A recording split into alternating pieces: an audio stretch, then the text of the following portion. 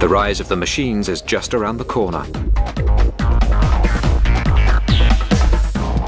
Robot technology is moving into a whole new world.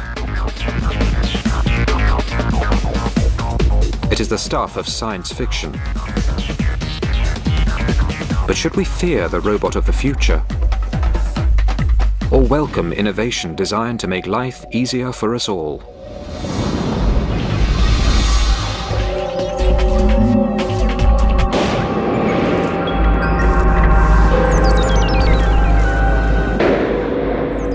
In the near future, robots may run our world.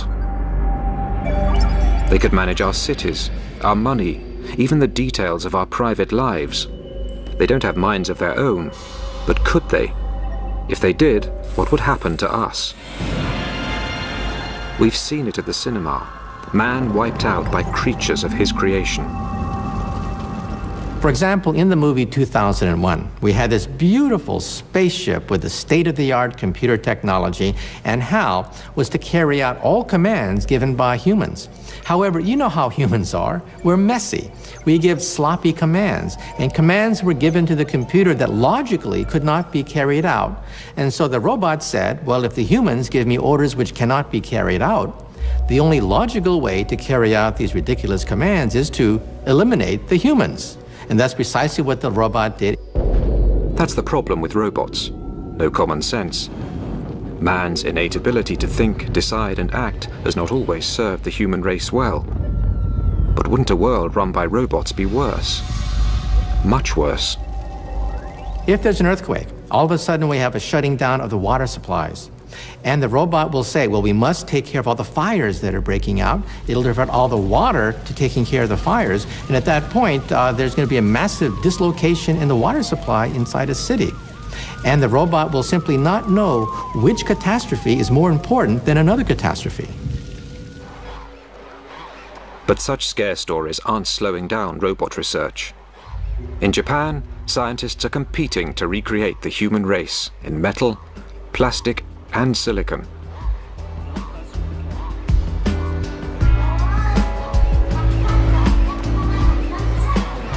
This is ASIMO, the first humanoid to walk out of the laboratory and into the real world. It's designed to look friendly, not the kind of robot who'd zap us with a laser.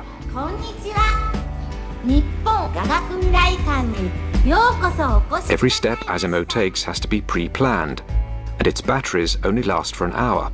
But it's taken nearly 20 years to get this machine up and walking. Masato Hirose was the project's chief engineer.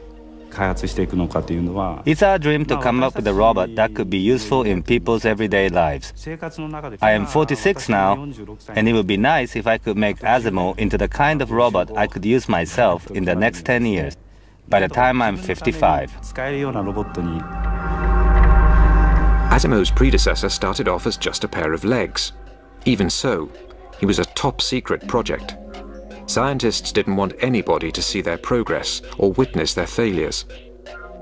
This robot, built in 1986, could only walk in a straight line and needed nearly 20 seconds to take a single step.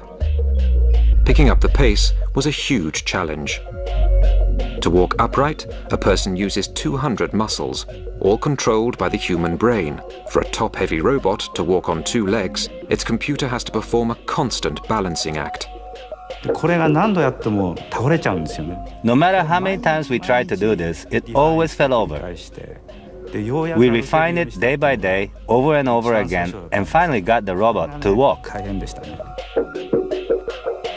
Engineers spent years monitoring human body movements and then programming their robots to recreate them.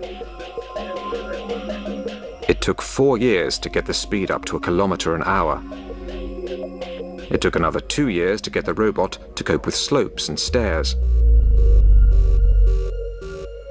Finally, in 1993, there'd been enough progress to attach the legs to something that looked like a body.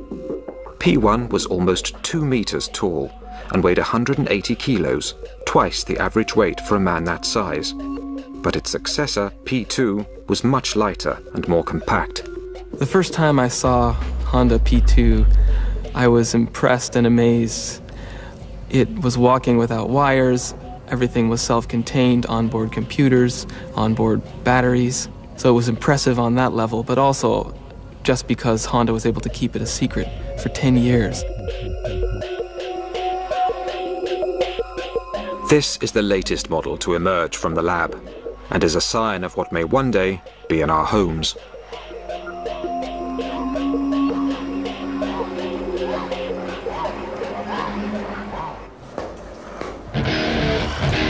The quest to build the first artificial human is highly competitive. H7 is the result of a multi-million-dollar research project funded by the Japanese government. The objective? The creation of humanoid robots capable of performing complicated tasks, like playing football. Keeping your eye on the ball and kicking it with your feet may be child's play for humans, but it's a major advance for machines.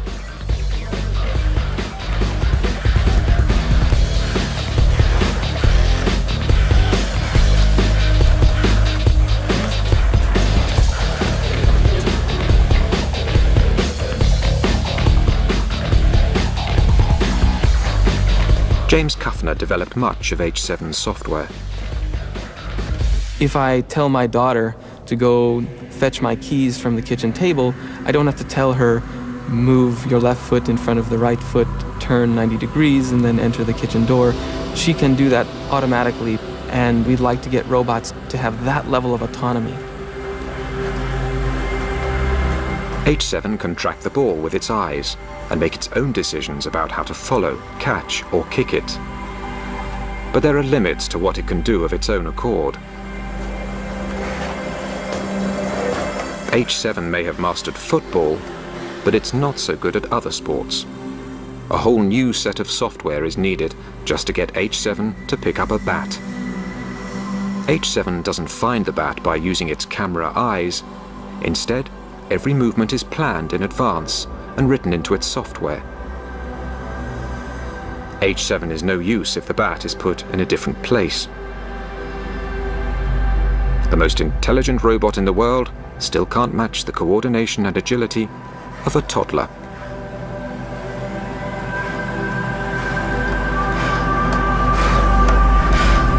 The software that I wrote for H7 took over 5 years to develop and over 100,000 lines of code.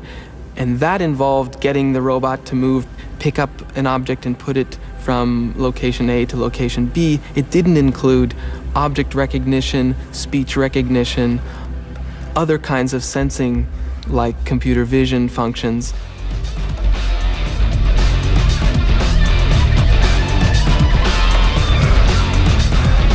Robotics research has a history of constantly reinventing the wheel. Every time a new machine was developed, they had to write again from scratch the software to control it. So I really believe that we're not going to be able to make progress in robotics without some way to build upon the lessons learned.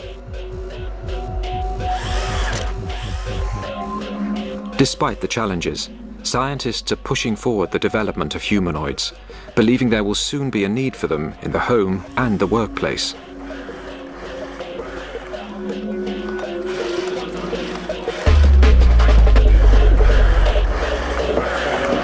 If you take a look at the Japanese population, it is aging rapidly. Labor is extremely expensive.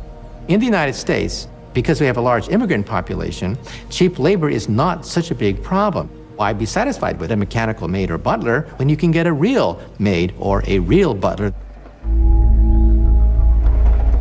But in Japan, mechanical servants have a bright future, and not just in the home. Which is why the Japanese government is funding the development of industrial robots. HRP-1 is a remote-controlled robot. In the future, versions of this robot could replace human workers on construction sites. HRP-2 is designed to help people with heavy manual work.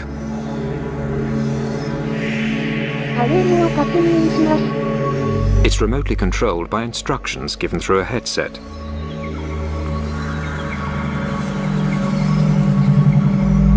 Creating a robotic workforce could be big business, a real boost to Japan's economy. But there are still a few snags to overcome.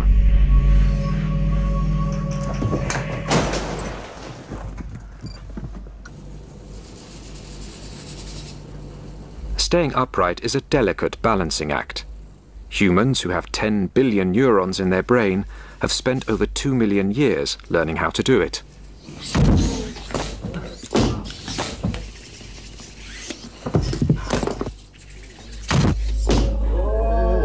Morph 2 is a miniature humanoid, not always on its toes.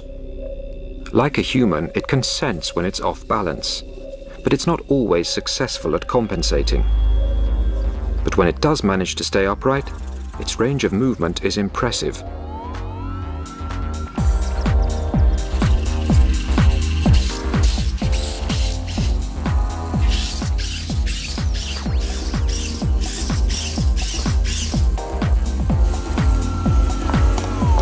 A whole new meaning to agility tests. This is Morph 3. Its incredible flexibility is made possible by 26 joints, all coordinated by 133 sensors and gyroscopes, which detect changes in pressure and position. But they can't process all that information as quickly as humans, which is one reason they fall over so often.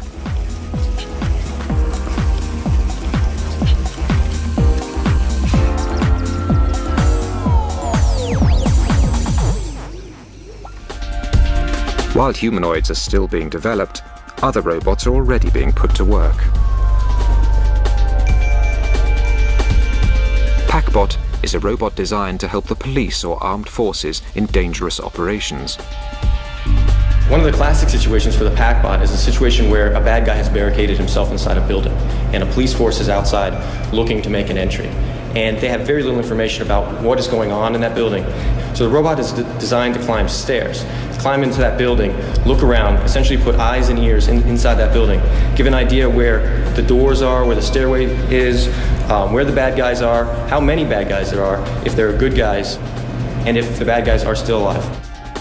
PackBot can be controlled from almost a kilometer away.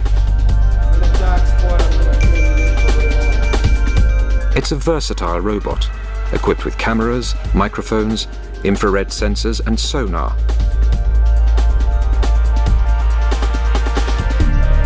The satellite navigation system tells its operator where it is, as well as the roll and pitch of the terrain. We're looking at adding chemical sensors, bomb detection sniffers, mine detection platforms. Basically any kind of sensor that you can come up with, we can incorporate on the back of the robot. PackBot is housed in an impact-resistant aluminium shell that can survive a 3-meter drop onto concrete at extreme temperatures. It can move at speeds of almost 20 kilometers an hour and through 3 meters of water.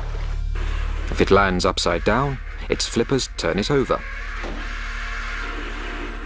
One reason it's so tough, it has no wires that might break or become disconnected. I'm at the landing, clear at this point. Is the way clear? Clear. 1, 2, 3. Go. This is only a police exercise, but PackBot has already seen real-life action, having worked at New York's Ground Zero, helping in the search for survivors. And this is particularly important now where the loss of human life isn't tolerated anymore during war or military action, or civil action for that matter. Scientists are already working on the next generation of PackBots, with even more capabilities. The development of an extending neck will enable the robot to peer around corners. I'm turning the robot. Okay, Tommy, what do you got? 2 people, 1 suspect and 1 hostage. He's got a knife in his right hand. There's a female on the ground. Go.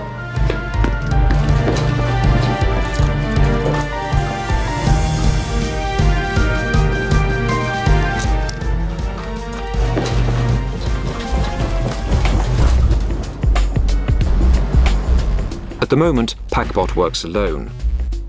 But there are situations when it will be an advantage to have a whole team. This is becoming possible with new technology called Swarm. This group of little robots works cooperatively. At the moment, they are playing Follow My Leader. The inspiration for their software, the behavior of ants and bees. In nature, 20 million individuals in some of the larger societies of ants all come together and work for a common goal. And they don't have cell phones, they don't have internet, they don't have GPS, but yet they're able to work together collectively and to do complex things like map their environment, form paths, carry food around, communicate information to their nest mates, things like that. So we're trying to get some of that intelligence into robots. Swarm bots can talk to each other without human control. Follow My Leader makes communication easy, especially underground where radio links don't work. The swarm can pass messages through each other until they reach the surface. One robot can say, I need 5 robots to follow me, and 5 robots will run and compete to be the 5 that get to follow, and they'll follow this robot like a train. If one of the robots fails, maybe its motor dies, or maybe it gets caught in a crevice, the world is very difficult. It doesn't matter, because another robot can just jump in and take its place. Teamwork means the swarm can spread out at speed, covering a wide area quickly. The robots can create an up-to-the-minute moving map of the disaster area.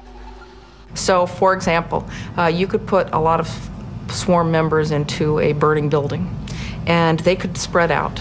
And they could all have sensors that say where the hot spots are, where the smoke density is, where people might be found. So you've got this map that's growing very quickly.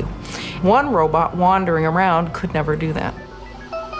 Ultimately, the goal is to construct thousands of swarm robots, clever enough to take on intricate tasks in difficult environments, such as searching for landmines, rummaging through rubble in the aftermath of an earthquake, or even exploring forbidden planets, like Mars.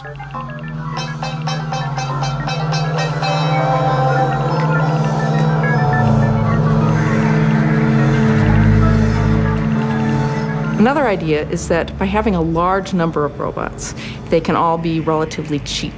It's not so important if one of them breaks. So now, if you wanted to have a mission on Mars, for example, imagine dropping 1,000 robots. It doesn't matter if 80% of them fail when they're dropped. There's still 20% down there that are running around collecting information.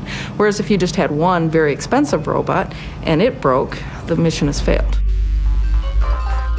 And with these uncomplaining automatons doing the dirty work, there's no risk to human life. Robots can withstand the stresses, the strain, the radiation, the deprivation that exists in outer space.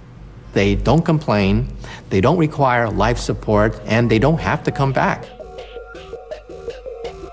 But space research will have job opportunities for bigger robots too. Robonaut is a remote control robot developed by NASA to work outside a space station where there's danger from space debris and cosmic rays. Safe inside the space station, the astronaut wears a special visor and glove. When he turns his head, the robot's head turns too, and sends back video images of what it can see.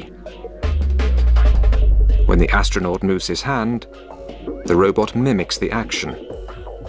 One advantage of humanoid robots is that they can work with tools and equipment designed for people to use. But if you don't live in a space station, you might want something a little bit friendlier around the house.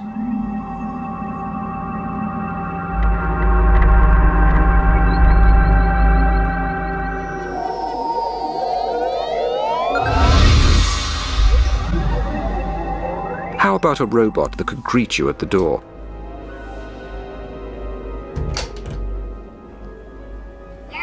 This is Papero, the first domestic robot, coming soon to a high street near you. Hello. 調子はどう? I'm fine, thank you. Yahoo! Papero stands for Partner Personal Robot. It's a PC on wheels. It could act as your personal secretary. It can take voice messages, send and receive email, even operate the TV. 6チャンネル. Hi, hi. Papero is programmed to respond to human requests. It recognizes 650 voice commands and speaks 3,000 phrases. It recognizes people by their faces and recalls facts about them, like their blood types and birth dates. You know when Papero is listening to you because its ears turn green.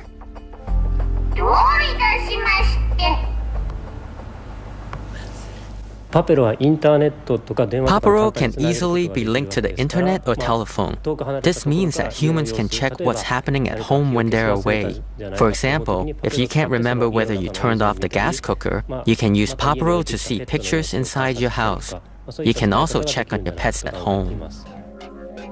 And because Papero is compact and on wheels, it's very stable. It won't crush small children or trip over pets. And if it does bump into something, it's unlikely to do any damage. Papero likes to be stroked.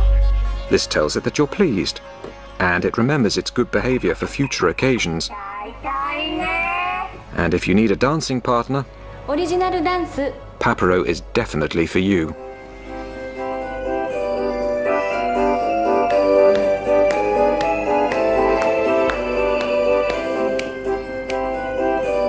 Papero can be as endearing or as irritating as a 2-year-old child.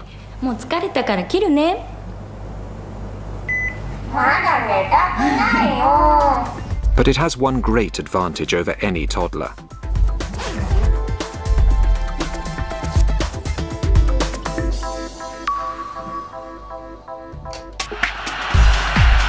"20 years of research have gone into today's robots. But are they ready to join the workforce? Our robots today have the collective intelligence and wisdom of a cockroach, a retarded cockroach, a lobotomized retarded cockroach. However, because of the doubling time of computers, I think that by the year 2020, we may have robots that are as intelligent as mice, perhaps as intelligent as a dog. If robots are really going to be useful, they're going to have to learn how to learn. The dream of developing a human robot has endured for decades, and substantial progress has been made. Now they can talk, walk, and sometimes outsmart us.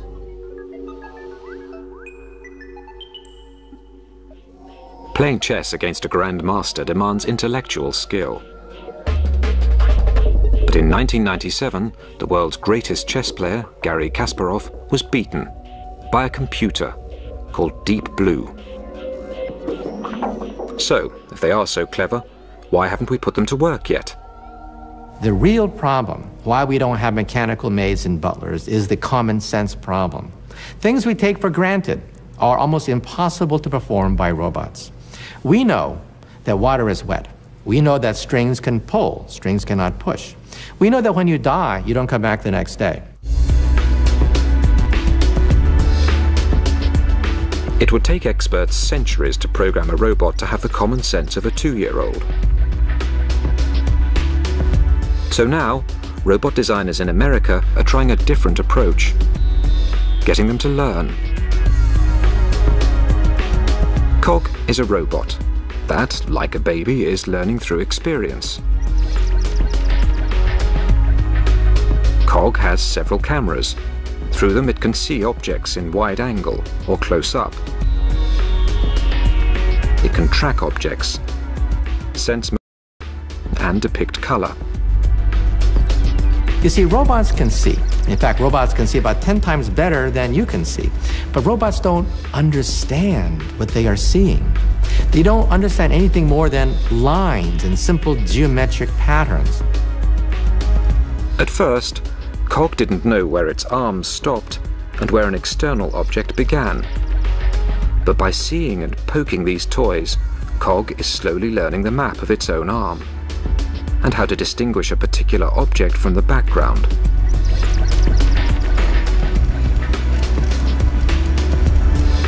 Cog now knows that cars move forwards or backwards, not sideways. So, even when the car is placed in a different direction, Cog hits it from the front or back. If robots can learn from experience, they won't have to be programmed for every task. But this initiative is still labor-intensive. We'd like to be able to take that robot in the future and show it, here's how to do the ironing. You know, you fold it this way, you do that, and that's how to iron. You do it now. We'd like the robot to understand that, be able to map it to its own body and do the task. This is K1. K1 isn't doing the ironing yet, but it does try to copy its programmer's workout.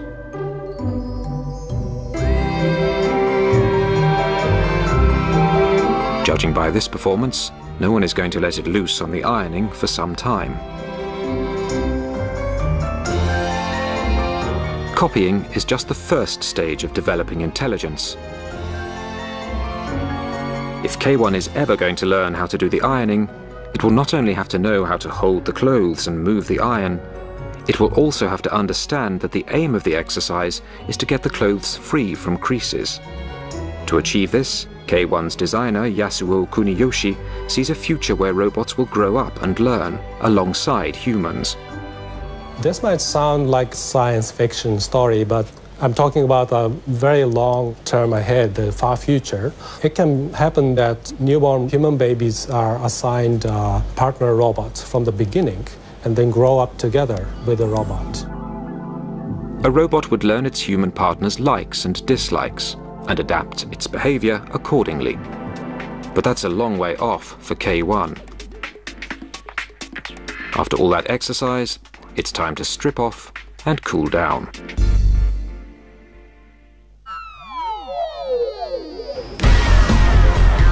Hockey here. Okay, you go, DB. Now you're playing. Darren Bentivegna is teaching DB to play air hockey.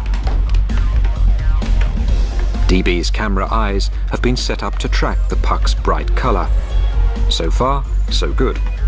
As long as the lighting conditions don't change. Now you know how to play it. All right, getting a little better. But to play the game, DB not only needs to see the puck, but to predict where it will be a few seconds later. That's my score. The puck not always can be seen. Sometimes it goes underneath an arm or it's in a corner. So when this happens, DB cannot see the puck anymore. So it's almost as if you were to play air hockey and somebody was always to do this to you. So you're trying to predict, and then all of a sudden somebody covers your eyes, and then they take your hands away, and now the environment has changed. Yeah, okay, now hockey puck now. Do it up. Once DB has learned how to keep an eye on the puck, it then needs reasoning skills to decide its strategy.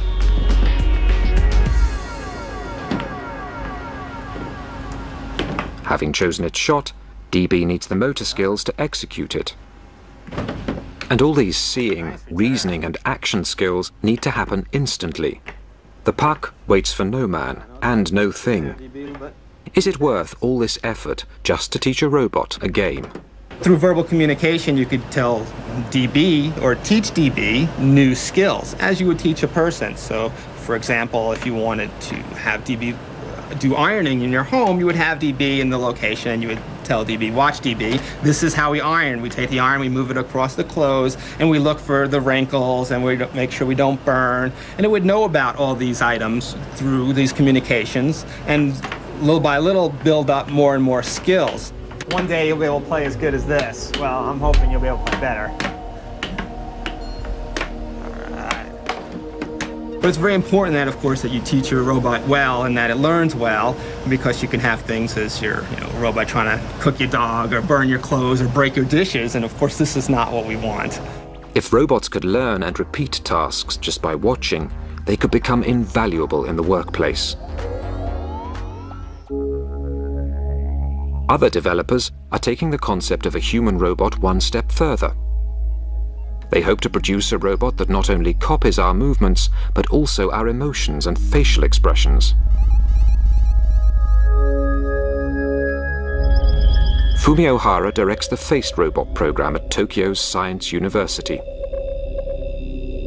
The easiest expression to replicate is excitement. The corners of the mouth move up and the eyes go down slightly.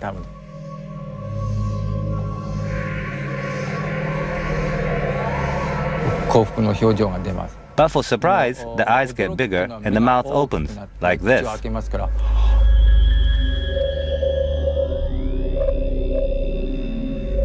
And for fear, you're scared. Everything tightens up, and the eyes are slightly bigger, and the mouth horizontal.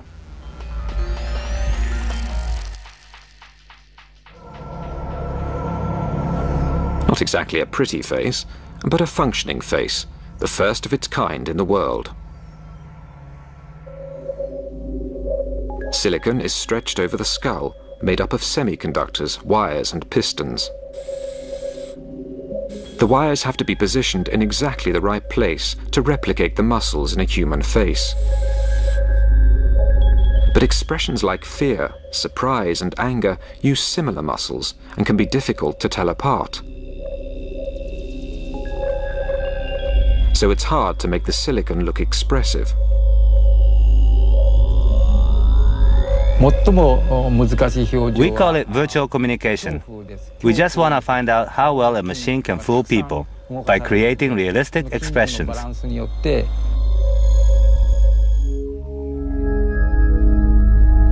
Hara believes that a great deal of communication is through facial expression alone. To communicate effectively with humans, robots will need to express feelings we can understand. With the help of tiny video cameras mounted behind the eyeballs, this robot can already read human faces and copy what it sees. It's programmed to recognize and recreate 6 emotions. But Hara wants to give the face a voice so the robot can not only look angry, but sound angry.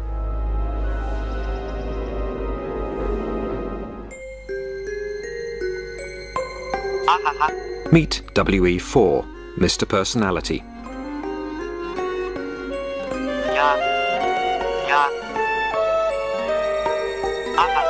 It really seems to enjoy tracking a red ball and doesn't like being ignored. It shows surprise when the scientist opens a bottle of vodka, but it does like the smell. WE4 can make expressions of disgust, fear, anger, surprise, sadness, and happiness.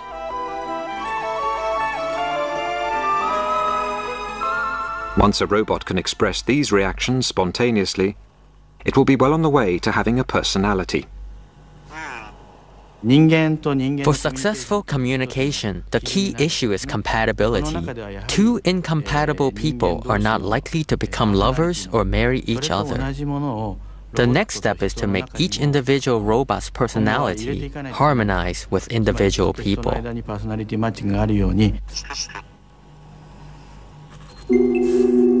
Rodney Brooks is developing a sociable humanoid robot he calls Kismet. Do you want to talk to me today? What do you think? More than that. I'm too close? What if I get this close to you? What do you think? Right now, Kismet is modeling a very young infant who doesn't really have language. So it babbles and does turn-taking, as you can do with a young infant, back and forth. But there's not too many words that it understands, and it can mimic a little bit, and we're having it learn about simple objects by talking to it. Can you see me? Yes. No, that's a bright light, isn't it? You're much more interested in the bright lights than my face today. Come over here. Kismet engages with people through an expressive face-to-face interaction. Brooks was inspired by infant social development and psychology. Hero. Kismet has a bunch of different emotions, and it will react differently to the same stimulus depending on what emotional state it's in. Sad. So we never know from minute to minute or even day to day how it's going to interact with us. Then, well. Hello. Hello. Do you like me? Yes. Kismet was designed to react to social cues and learn from a human instructor. Kismet, say horsey. Say horsey. Horsey. Good robot. There you go. Yes. Yes. Yes, Kismet. 15 computers are involved in making Kismet either bored, lonely, stimulated, tired, talkative, or silent. It's still only a rudimentary personality, but robots are slowly becoming more and more like humans. Very smart robot, kismet. I think we'll still want plenty of robots that don't have any emotions. My refrigerator works 24 hours a day, 7 days a week, and I don't want to feel sorry for it having to work so hard. But I think there may be some roles for emotions in robots that we want to interact with on an everyday basis, because it's a very intuitive way of us understanding what's going on. Robots are already in the workplace, and they may soon be in our homes. But what about more intimate, life-changing involvement?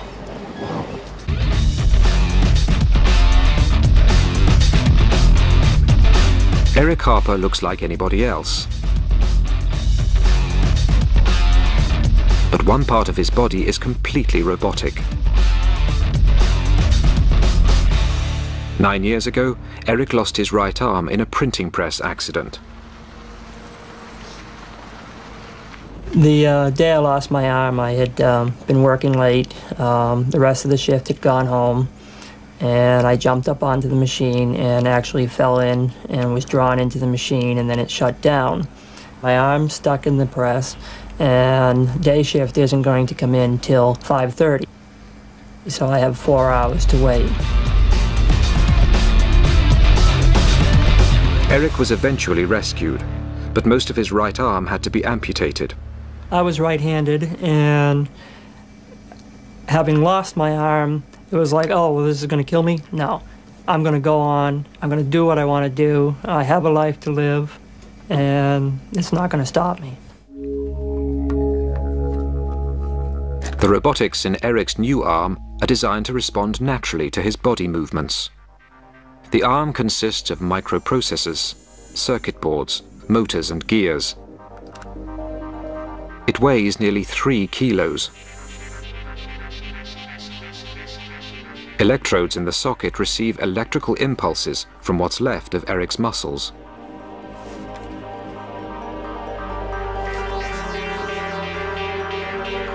A valve seals the vacuum inside his false arm, helping to keep it in place. A computer reads the electrical impulses from Eric's back muscles and bends his robotic elbow, raising his forearm.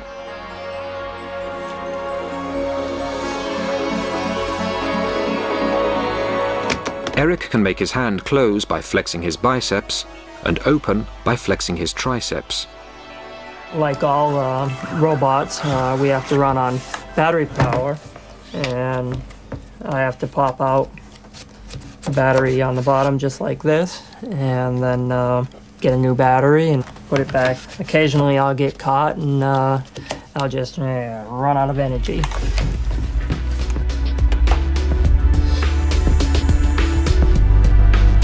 Eric's arm, although not perfect, has changed his life. So will this technology one day be able to improve our brains as well as our bodies?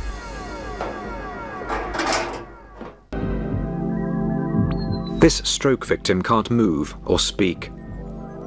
But an electronic brain implant gives him the ability to operate a computer by the power of thought alone. His thoughts generate electrical activity in the implant, which is picked up by an aerial link to the computer. The signals are then translated into action, and the cursor moves on the screen. The brain is able to communicate with electronic devices really because they speak the same language, which is electricity. A two-way signaling system is being developed so that implants can also receive information from other parts of the body.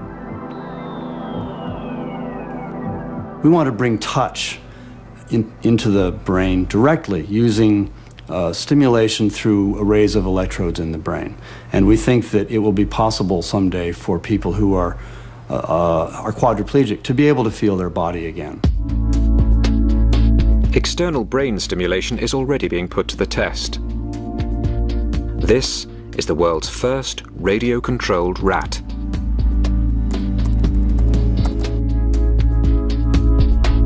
I didn't set out to make jihad ninja rats.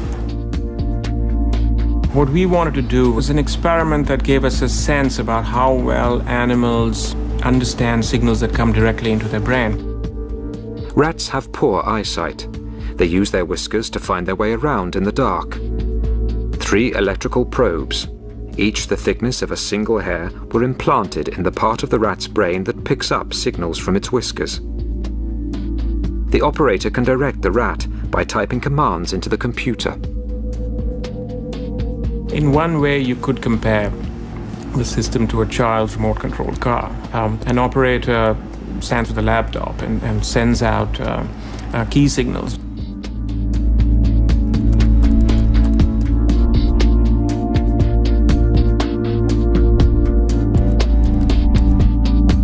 When the signals are turned off, the rat becomes confused until the next signal is given.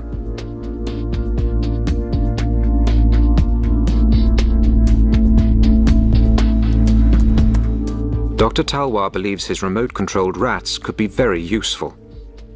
At the time we were doing the experiment, 9/11 happened in New York, and we were looking at these images on television, and it occurred to us that what we have in front of us could be a very cool technology to solve many of the search and rescue problems.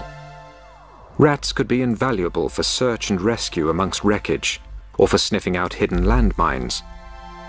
Unlike clunky machines, rats are familiar with rough terrain and small spaces. The concept has not been well received by animal rights groups. Such experiments will be regulated and may be limited if they're shown to cause unnecessary harm or stress to the rats and mice. But one day, humans might choose to have brain implants themselves. As the baby boomers of the world get older and older and more scared of falling apart, I think you'll see lots and lots more medical pressure to augment our bodies and improve them through putting direct silicon digital connections inside our bodies. We've seen time and again that what starts out as a technology for helping people who are ill or sick or injured then becomes optional. And the great example of that is cosmetic surgery. It started out for helping people with burns, but now cosmetic surgery has a whole life of its own for improving people's looks and well-being. If this is what we're prepared to do to make ourselves more beautiful, what would we do to be brighter, more talented, more athletic? We could give people supranormal senses. We can give them the ability to have ultrasound. If you have ultrasound, then you can detect the presence of objects near you without seeing them. You might be able to use infrared, which would allow you to see in the dark. You might have supranormal reflexes. You'd be able to hit a baseball coming at you much faster than you can now.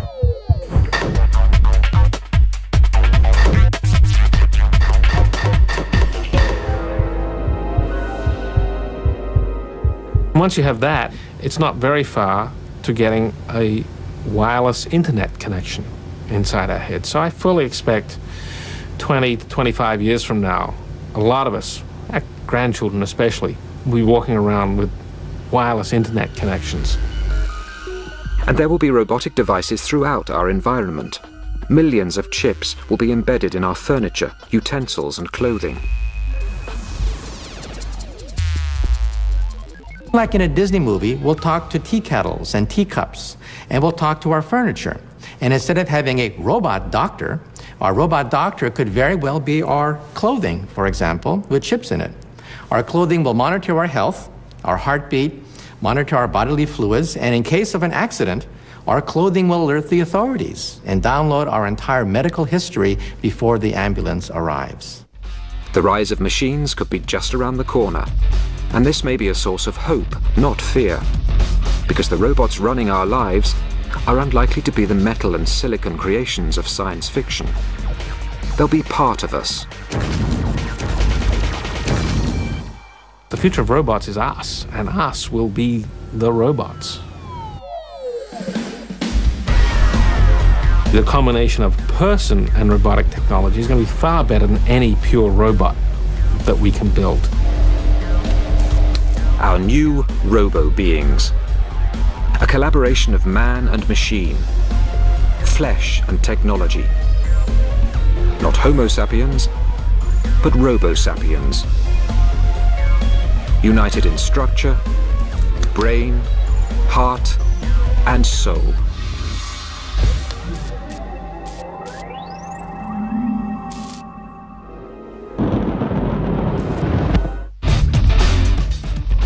Next tonight, there's a terrifying game of cat and mouse off the coast of Bermuda when American and Soviet subs collided.